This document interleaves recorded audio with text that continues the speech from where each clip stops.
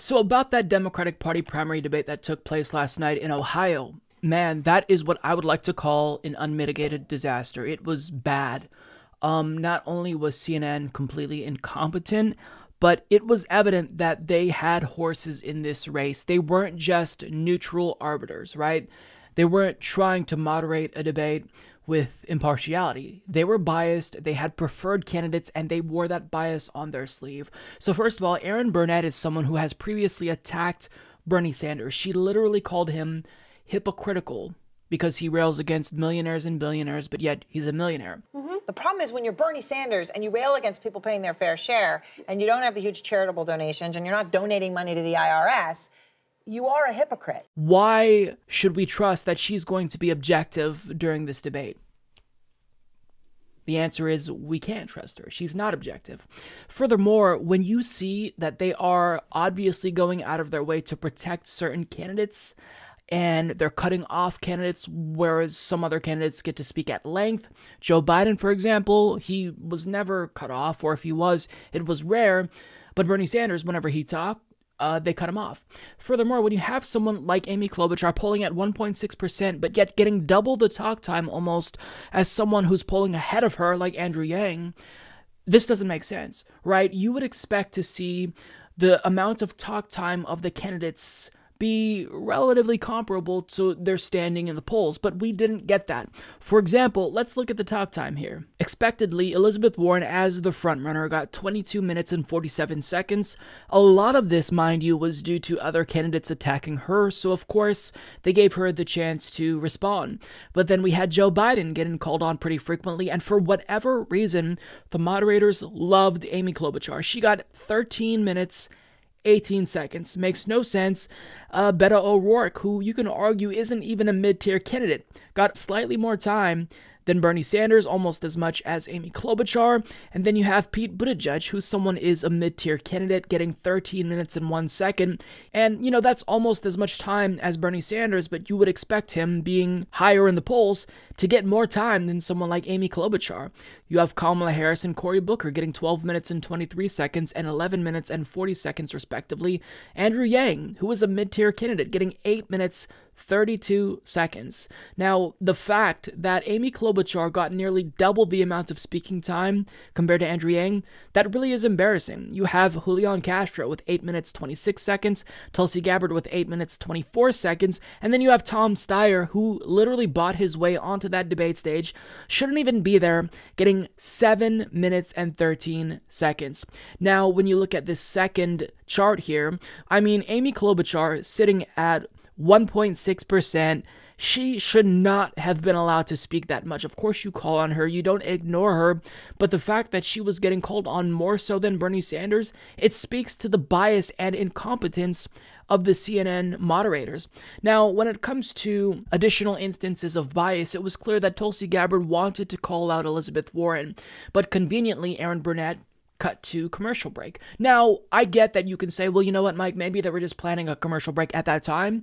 However, let's keep in mind that these debates are centered around really big sensationalist moments. It's about the headline grabbing moments.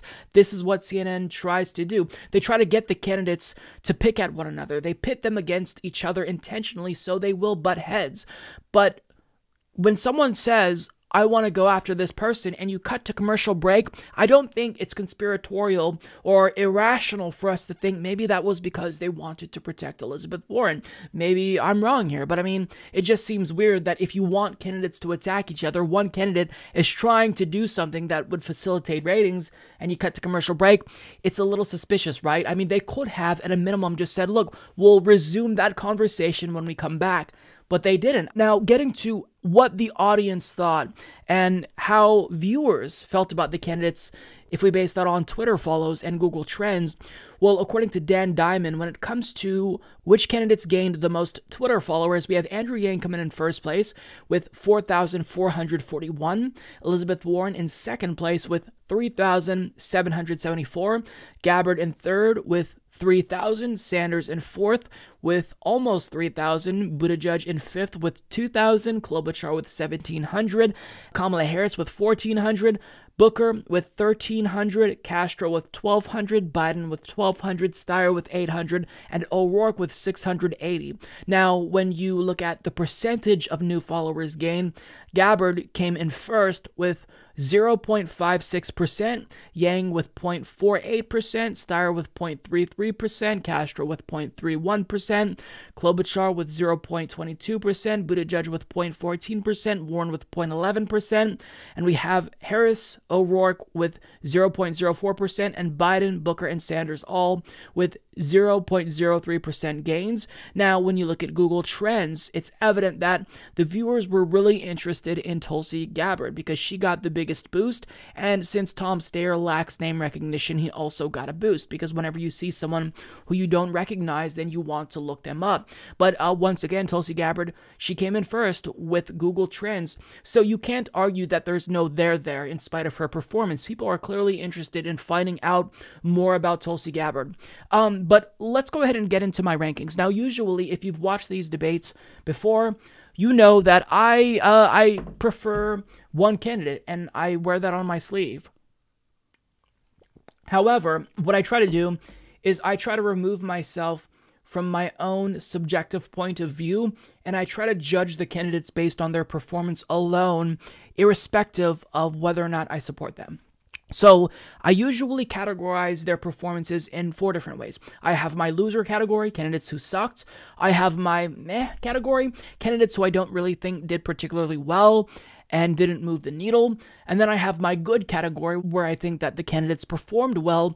However, they didn't really do enough to move the needle in the positive direction. And then I have my winners. Now, because the stakes were so high, because the threshold to qualify for the November debate has increased, well, a lot of candidates needed to have a great performance. They needed to turn it out, and I don't think a lot of candidates did that. However, I think that the overall rankings here, it's entirely subjective, and like the last debate, I think you can probably persuasively argue that I'm wrong here, right? And maybe, because my thoughts on this are fresh, maybe a day from now, I rethink some of my rankings, but this is just based off of my impression, having just watched the debate. So in the loser category, I have quite a bit of people. Of course, the biggest loser, naturally, is CNN. We should not allow corporate media to host these debates. They profit off of it. They run advertisements that are contrary to the messages that some of the candidates are talking about, namely healthcare. CNN is bad, right? CNN did a terrible job.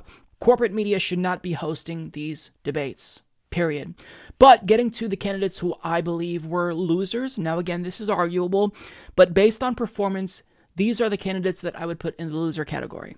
Tom Steyer, Tulsi Gabbard, Beto O'Rourke, Kamala Harris, and Cory Booker. Now let me explain my reasoning here.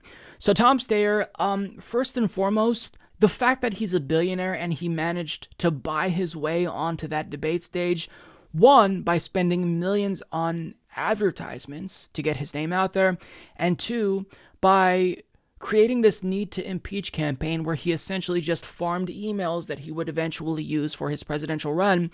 It's a disgrace. The fact that he is participating is embarrassing. It's disgraceful. So he shouldn't be there. And on top of that, in terms of his message, he's a bullshitter. And I think that it's pretty clear to voters that he's not the real deal. He talks about corporate greed, but he's a billionaire. You are, the embodiment of corporate greed. You're a former hedge fund manager. So if you were serious about these corrupt capitalist forces in democracy, you drop out and endorse Bernie Sanders. The fact that you're not doing that shows me that you're an opportunist and you're just like Donald Trump, except on the left. I don't think that people are going to like what he has to say. People are maybe going to be interested in just finding out who he is, but I don't think he had a good performance. He was a non-entity, and anything he said was just, a diet version of Bernie Sanders and even Elizabeth Warren. I wasn't feeling it. When it comes to Tulsi Gabbard, I think that she really needed to step up and have at least one big moment. Now, going into this debate, I expected her to pounce on Elizabeth Warren in the way that she pounced on Kamala Harris, and I think that that made her a winner. And at each debate, Tulsi Gabbard, even if she is often disenfranchised within these debates and marginalized and doesn't get called on, she still manages to have at least one good moment. And unfortunately for her, I don't believe she had that good moment. That's not to say that she didn't try to call out Elizabeth Warren, but if I were her, I would have approached it differently. Like, rather than trying to pose a question to Elizabeth Warren in the sense of how should we believe that you're qualified to be commander-in-chief or whatever, I would just invoke Elizabeth Warren, name drop her, and then they're going to allow her the chance to respond because you criticized her. And that's how you can kind of catalyze an exchange. But I think that Tulsi went about it in the wrong way, which is why she wasn't able to. Now, again, CNN shut that down, cut to commercial break, so I get it. But on top of that, when she was, going through these different exchanges with Pete Buttigieg, I don't know that she got the better of that exchange like she did with Tim Ryan, where it was very clear she owned him. Now, Pete Buttigieg was disgusting and disingenuous. He lied numerous times throughout the debate. But just trying to judge this from the standpoint of an average viewer, like, if I'm seeing these two argue, I don't necessarily know who to believe in this instance. So it's just, I don't know that she did enough to really have a seed shift here, change the momentum so she actually gets a boost in the polls, gets some momentum, because there's certainly interest in her, hence why people are Googling her after all of these debates. But it's just a matter of, is this enough to, I think, get the ball rolling and get her out of that 1% category? And I don't know that she did enough. I'd say no, she didn't do enough. She didn't have that big moment. She didn't have a breakout moment at all, arguably.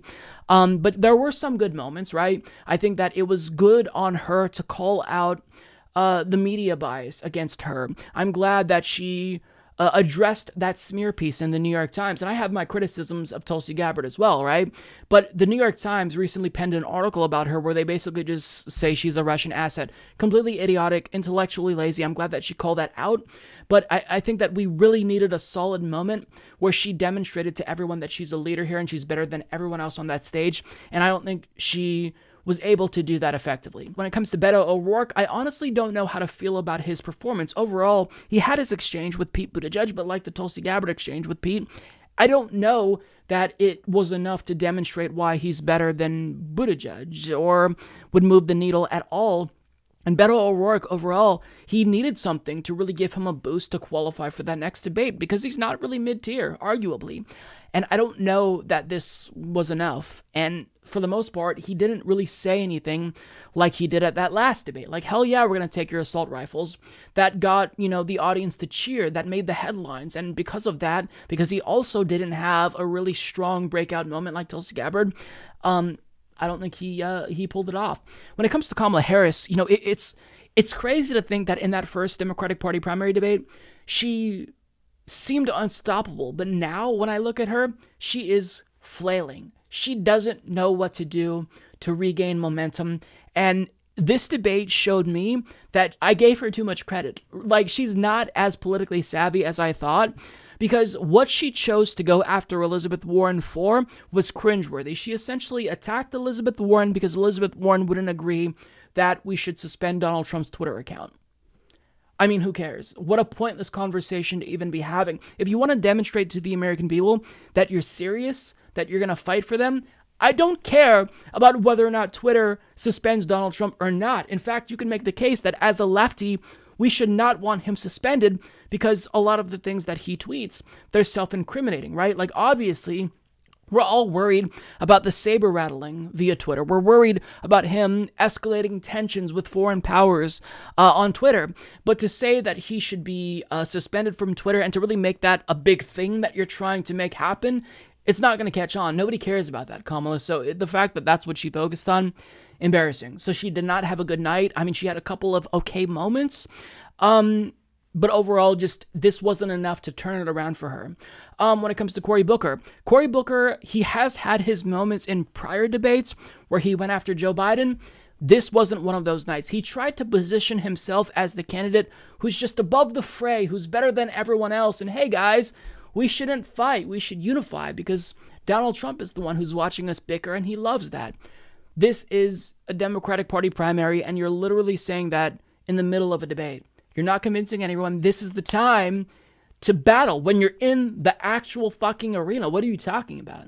So he said nothing of substance, nothing of value And what's interesting to me is that he chose to take an opportunity to boost himself to the detriment of Biden and squander it. So at the beginning of the debate, when Biden was asked about his son Hunter Biden and the nepotism and conflict of interest, Cory Booker chimed in to try to defend Joe Biden.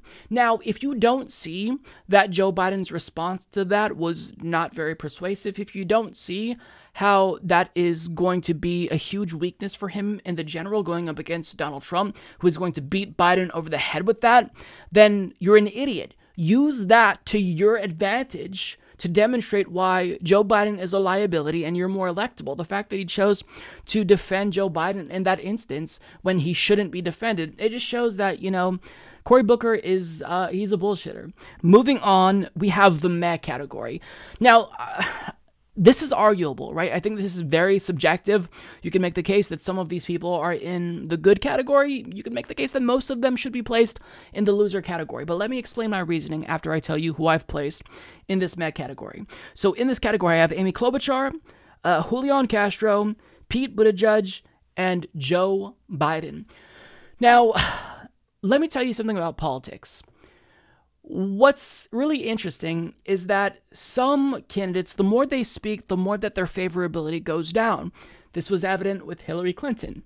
This is something that Joe Biden's own team knows. They know that the more he speaks, the more voters dislike him, which is why they're trying to hide him away a little bit more from the public, not have him attend every single campaign event. So even if it's the case that Amy Klobuchar was propped up by the moderators at this debate, it showed why we shouldn't take her seriously. It showed how unlikable she is. And the same is true with Pete Buttigieg. Amy Klobuchar, she doesn't ever get called on. And she usually, this debate was an exception, but the reason why is because she doesn't really have much to add to the conversation. And it's evident that she ran out of things to say. So towards the end of the debate, like the last third, she just started repeating the same shit over and over. Like she tried to attack Elizabeth Warren multiple times. None of it landed. Elizabeth Warren effectively swatted away all of her criticisms. On top of that, Amy Klobuchar, she kept saying, well, just because your ideas are different doesn't mean that they're less bold or that I'm less bold, and it doesn't necessarily mean that because we disagree, I'm using Republican talking points. No, you're literally using Republican talking points and lying about progressive policy proposals. If you don't like that we call you out on that, then don't use those talking points. So she just was insufferable, but not as insufferable as Pete Buttigieg. He might as well just show up to the debates wearing a monocle and a fucking top hat. This individual is the most smug, elitist, arrogant person in this race by a mile and a half. I can't stand him. Like, this debate, seeing him speak more, demonstrated to me that if he is the nominee, which he won't be, but if he were to win somehow, he would lose to Donald Trump because voters will see that elitism that he wears on his sleeve. But like Amy Klobuchar, the only reason why I feel inclined to kind of place them in the meh category as opposed to the loser category is because they got so much talk time. So that could lead voters to believe that these two individuals are frontrunners, right? But maybe they don't know about the polling. Maybe they don't know that Amy Klobuchar is polling at 1%. Maybe they don't know that Pete Buttigieg has been consistently staying at like 4 to 5%. But just by seeing them talk, that could give individuals who watch this, who are casual observers, the impression that these are frontrunners when they're not serious people. And I hope that this debate showed people why they're not serious.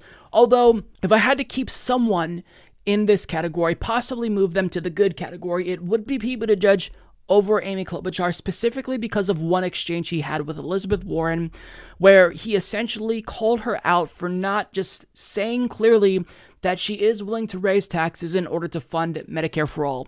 He lied, in calling out Elizabeth Warren and Medicare for all, but I think he did seize on a moment of weakness for Elizabeth Warren successfully, where he did demonstrate how she's really not being upfront. She's not answering the question directly because maybe she doesn't want to answer it. Again, his talking points about Medicare for all are factually incorrect. Like, at this point, he is lying and literally using the talking points that are fed to Republicans by the health insurance industry. He's a liar. But strategically, on a debate stage, I think he did a good job at kind of putting Elizabeth Warren in a corner, but that was just one moment. For the rest of it, I don't think the attacks that he lobbed against Warren landed. Now, on top of that, Julian Castro, you can easily say, Mike, what are you doing? Put him in the loser category. The reason why I'm not putting him in the loser category is because he had his moments. Like, do I think he did enough to move the needle? No, and I don't know that he's going to be able to qualify for that November debate. However, he's one of the only 1%ers that didn't say something that came off as embarrassing or wasn't questionable. Like, there was no exchange where him and another candidate argued, and I think that maybe you see them getting the better over him. There was no moment like that, so he just kind of made a couple of points that I think likely resonated with viewers and then moved on. It's not enough, so he's kind of in the meh category. Didn't move the needle anyway. Joe Biden, he's in the meh category, and yes, I am biased against Joe Biden, and I'm putting him in the meh category in spite of the statement that I'm about to make. This was Joe Biden's best performance yet. But the bar is very low, so to put things into perspective, Joe Biden did better. He had less brain farts. He still had brain farts. There were less awkward moments with him, less aggression, because Elizabeth Warren is perceived to be the new frontrunner, so people are kind of directing their rage at Warren as opposed to Joe Biden, which allows him to kind of skate by a little bit more easily, with a few exceptions, of course, of Bernie going after him. But, on top of that, he also demonstrated strength and was loud, and I think that voters will see that and like that, because voters like someone who is strong and appears strong and confident. However, what Joe Biden needed to save his failing campaign is a really big night. Like, there needed to be no question that he was the winner. He needed to steal the show. It needed to be a big victory. And even if he had a better performance than the last couple of times, it's still not enough. Like, what we're looking for is for him to turn this around dramatically, and I don't think that he did that. And if anything, he said the same things that he said at the last debate, so he didn't move the needle at all. He just used the same talking points, but he said it while tripping over his words a little bit less. I mean, there was still a moment where he said that he's going to repeal the estate tax, I think, or increase, and then he said, no, I'm going to increase it, something to that effect. I'm paraphrasing. So he still had his brain melty moments, but I mean, overall, it was a better performance for him. Not enough. He's still going to be in the meh category. Okay, moving on. I only have one person in the did good category, and I think that person is Elizabeth Warren. So I believe that when she was attacked, she did a really good job at swatting away those attacks. So when Amy Klobuchar, Andrew Yang responded criticizing her stance when it comes to the wealth tax and Medicare for all, for the most part, I think she did well. The only thing that's keeping me from moving her into the winner category is that exchange with Pete Buttigieg. She is doing really bad when it comes to explaining the tax increase with regard to Medicare for all. Now, I'll grant you that that question is stupid. It's idiotic. Mainstream media needs to not ask it. You're basically framing the question about healthcare in a very right-wing way. We don't care about tax increases. We care about the delivery of healthcare, but there's the added bonus of saving people money. So she does have to be more direct. She needs to say, look, yes, Medicare for all leads to an increase in taxes, but will net save people money because we eliminate copays, deductibles, and monthly premiums. Bernie sharpened his message. He was concise, he was quick, and Amy Klobuchar even gave him credit for saying, you know what, at least Bernie Sanders is honest, whereas Elizabeth Warren is not being honest. And I think she is being honest, but it doesn't seem like she's being honest because she's not saying it directly. And this is something she needs to improve on. Even Colbert asked her about this when she appeared on his program, and the fact that she hasn't figured out a more concise, persuasive way to respond shows that this is a really huge blind spot for her. But that was just one moment. I think it made her look weak. I think it made it seem like she didn't really know how to respond to them. But in any other moment, whenever she spoke with confidence and authority, and I think that she did a good job. She came off as wonky, but still likable and personable. So I think that she did a good job. But what we really were looking for when it comes to Elizabeth Warren at this debate was for her to solidify her performance as the frontrunner. I think that maybe she did that, but she kind of needed a runaway performance like Joe Biden to really move into that spot. Because if you check the polls lately, Biden kind of got a little bit of a boost and she is declining a tad bit, right? But that's just, overall polling. Certainly some polls are saying she's still the front runner. But regardless, I digress. She needed a good performance, and I don't think she did as good as she needed to do. Now, with that being said, moving into the winners category, I placed 2 individuals in this category, Bernie Sanders and Andrew Yang. Bernie Sanders is a winner because what I was looking for was energy, confidence, and I wanted him to concisely convey complex policy ideas in a way that would resonate. I think he did that. I wanted him to sharpen his rhetoric, attack his opponents more forcefully and directly. I do think he did that. However, do I think that even if he's a winner, this was a runaway performance? No. I think Bernie won, but there's a little bit of an asterisk there. He could have done better. I think that attack on Joe Biden was great, but he needs to dial that up to about, a 100 and go after him more forcefully. Like, you don't have to qualify your criticism of Joe Biden with a statement about how he's your friend. Rather than wasting your breath saying that, you could have added in an extra criticism because there's no shortage of things to attack Biden for. So Bernie's got to sharpen that message. Go after Biden. Biden is not afraid to go after Bernie Sanders. So Bernie shouldn't be afraid to go after Biden. Biden doesn't qualify his statements with Bernie Sanders as my friend. So, the thing about Bernie is he's such a nice guy. He cares so much for people that he doesn't want to be mean to people. Like in 2016, he prided himself on never running a negative campaign. But times have changed, Bernie. It's 2020, and we want you to take the gloves off and fight like your life depends on it, because your life in this race does depend on it. So he had a good, solid performance. Don't want to be too down on him, but he needs to turn this around, and you do that. You switch it up by attacking your opponents. He also needed to indirectly go after Elizabeth Warren and other opponents, and really anything that he said should have been laced and coated with an attack, a tacit criticism even of his opponents. He inched closer in that direction. He had a solid performance, but what I wanted was a runaway evening where even the pundits can't deny that he did a phenomenal job and was the winner. But, aside from him having a good performance, something that kind of limited him and held him back was the moderators basically ignoring him. So next time, if I'm Bernie, I'm not going to let that happen again. I'm going to elbow my way into these conversations. I'm going to interrupt. I'm going to speak up if they don't give me the chance to talk, because this is too important. I'm one of 3 frontrunners. Like, if I'm in that top 3, you're not going to ignore me for an hour to talk to fucking Amy Klobuchar for the 10th time. I'm getting in there, and I'm making my voice heard, and I really hope that he, goes out of his comfort zone and really hits them hard. Okay, so when it comes to Andrew Yang, this was Andrew Yang's best performance yet, and I think that he improved in every area that he needed to improve. So here's what I said previously about Andrew Yang. I think that he needs to be more assertive and actually call out some of the other candidates, go after them, play offense. I think he did that. He criticized Elizabeth Warren and Bernie Sanders for their wealth tax, albeit tepidly, but nonetheless, I think that you do need to draw these distinctions if you want to get a boost in the polls to show people that you're serious, that you're strong enough to take on Donald Trump. He did that. On top of that, I've said that he needed to diversify his platform, not just focused exclusively on UBI, but venture out a little bit. He did that as well. He talked about, drug decriminalization, and he's the best on this. So he should have really boasted. If I were Andrew Yang, I'd be saying, I'm the only person who wants to decriminalize opioids in this cycle. That would have been powerful, but he still did great. He talked about how our data should be characterized as personal property, and companies are mining it.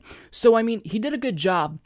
The only thing that he needs to work on is he needs to have a more persuasive rebuttal to the criticisms that people like Elizabeth Warren and Bernie Sanders lob against him when he attacks them. So let me explain what I mean by that. So when you basically say that Elizabeth Warren's approach is not as good as your approach, you want UBI, her and Bernie want a federal jobs guarantee, he needs to be able to anticipate their criticisms and respond in a persuasive way. So Elizabeth Warren responds by saying, well, we need to strengthen unions rather than just allow these companies to automate away jobs. We need fair trade agreements, not like the TPP, where we incentivize outsourcing. These are really strong criticisms of UBI that I would like to hear Andrew Yang answer, because I am a supporter of UBI, but I support a different implementation in comparison with Andrew Yang.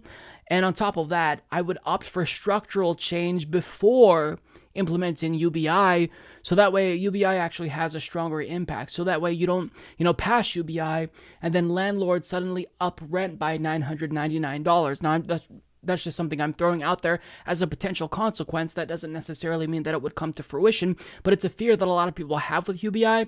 And I think that Andrew Yang should go a little bit deeper in explaining, why his approach is superior. But the fact that he was able to get a discussion about UBI versus federal jobs guarantee in and of itself shows that he is able to monopolize political discourse in this primary. And it's a win for Andrew Yang. So if I had to choose between who was probably better off after this debate, even though I put both of them in the winner category, I think that Andrew Yang probably outperformed Bernie Sanders. And this is really impressive considering he had one of the least amount of times to talk. I mean, Amy Klobuchar was called out more than him when he's polling higher than her, which is ridiculous. But I mean, he just did a phenomenal job. So overall, to kind of wrap this up, I think that this debate was... I don't know that it's going to be that impactful or really have a meaningful effect on the overall primary because it was really all over the place. There were too many candidates. Like, imagine if you broke this up into 2 nights and we had 6 candidates on each stage. Imagine the difference that could have made. People would have been able to talk more thoroughly about Medicare for all, healthcare. We'd be able to dive a little bit deeper into foreign policy issues. And imagine if they didn't waste their time, like the last 15 to 20 minutes, on dumb questions about how, Elizabeth or Ellen DeGeneres is being criticized for hanging out with Bush. What's the shitty friend that you hang out with? Like, first of all, what a way to miss the point. We're not criticizing her because she's friends with a conservative. We're criticizing her because she's friends with a mass murderer. So thank you for oversimplifying that entire complex conversation that we're trying to have. Second of all, I don't care. Like, why would I care? How does that help me make a decision as a voter going into the voting booth knowing that, these candidates have shitty friends? Like, how does Tulsi Gabbard being friends with Trey Gowdy and everyone praising John McCain help me as a voter make a more informed decision? The answer is it doesn't. And they could have dedicated that time to climate change, but instead they chose to talk about Ellen. Look, if I'm DNC, I am not allowing CNN to host any more debates. The fact that climate change wasn't discussed at length shows that this debate was a failure. And there were a plethora of policies that were left out that should have been discussed. And it's just all the more reason why we need to limit these debates. If you're going to have 12 people on a stage, first of all, make it 11, exclude Tom Steyer. But second of all, most importantly, break this up into 2 nights so we can either A, talk about more policies, or B, talk at length about the policies that we're talking about, not just like have everyone comment for like 30 seconds on healthcare and then we move on. So overall, it was biased, it was insufferable, it was probably the worst debate yet, and I don't necessarily know that there was any clear winner, although when it comes to my candidate who I support, Bernie Sanders, I am satisfied in his performance overall. He just needs to be more aggressive. And I don't know why everyone kind of let off the gas when it comes to Joe Biden, but if they don't pile on to Joe Biden harder, he could still win. Like, I know that everyone is thinking that he's out of the running yet. Don't be too confident in that. He's still polling very well. Way higher than he should be, right? Joe Biden, with how bad of a candidate he is, he should be polling in last place. So I'll leave that there. I may follow up this video with additional segments about specific moments from the debate that I want to, dive a little bit deeper into, but that's my take. Lots of losers, a little bit of winners overall. Did most of them do enough to move the needle? Probably not. Is this debate really going to have a substantial impact on the overall election? Probably not, but nonetheless, that's my thoughts. Mike is a total loser, so don't hit the subscribe button, okay? And whatever you do, folks, do not hit the notification bell either. Mike treats me so unfairly.